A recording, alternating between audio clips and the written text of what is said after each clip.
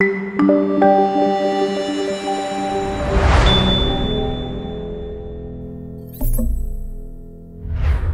everyone, my name is Manju Matthew, an IELTS trainer of BeMax Academy, Mevaram branch, Kollam.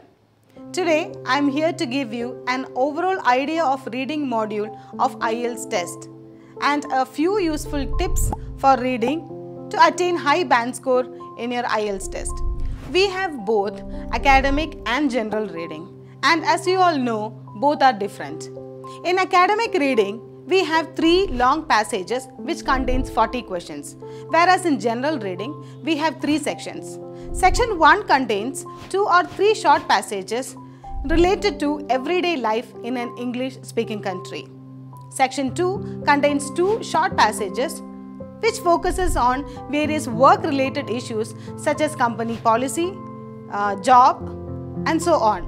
Section 3 contains a slightly lengthy passage which is taken from magazines, advertisements, books, and so on. Useful tips for reading test. First of all, develop quick reading. I would suggest you all to read different text in English so that you can develop the habit of quick reading. Second, read the instructions and questions carefully.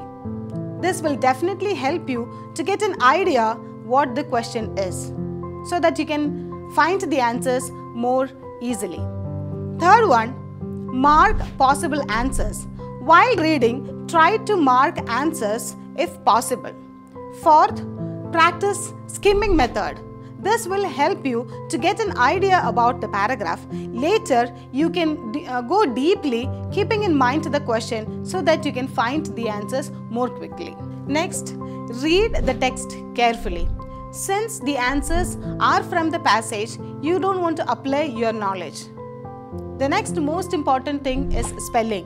Make sure you write the correct spelling. Moreover, underline keywords.